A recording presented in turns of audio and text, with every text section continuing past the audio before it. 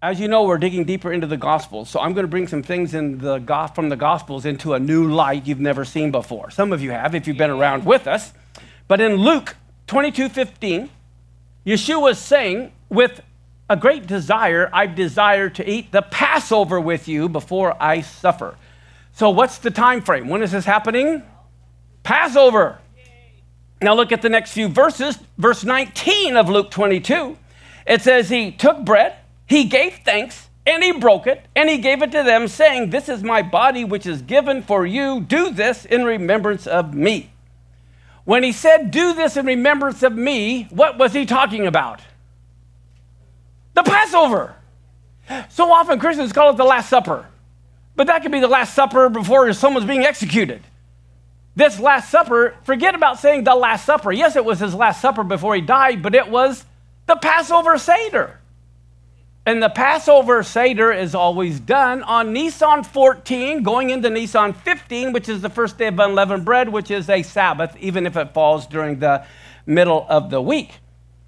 And Yeshua said, I want you to do this. What is the this? But what does he want them to remember? He says, do this. He's referring to what? No. He says, this is Passover. I want you to do when you do the Passover Seder, do this in remembrance of me. My point is, he wasn't talking about communion. He's talking about the Passover Seder. He says, I want you to do this. So every Passover, the day of my death, I want you to always honor the day of my death, which is what day? Nisan 14. So he says, every Nisan 14, when you do the Passover, I want you to do it in remembrance of me and the new covenant, right? Okay, now look at 1 Corinthians 11, 24 and 25. Rabbi Shaul, or Apostle Paul, is commenting about that day. And he says, and when the Lord had given thanks, he broke it, and he said, take and eat. This is my body, which is broken for you. Do this in remembrance of me. And what was this? Passover Seder.